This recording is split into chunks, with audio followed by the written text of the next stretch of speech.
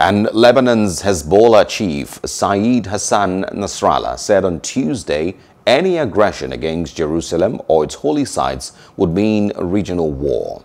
Nasrallah's comments in a televised speech were his first since a ceasefire ended the fiercest fighting in years between Israel and Gaza-based Islamist militant group Hamas.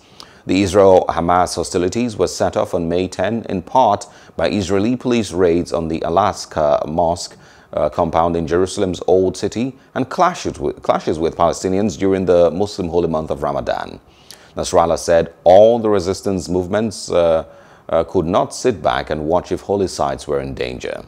The Iranian-backed Lebanese group is a staunch opponent of Israel, and Nasrallah's speech marked the commemoration of Israel's withdrawal from southern Lebanon in 2000.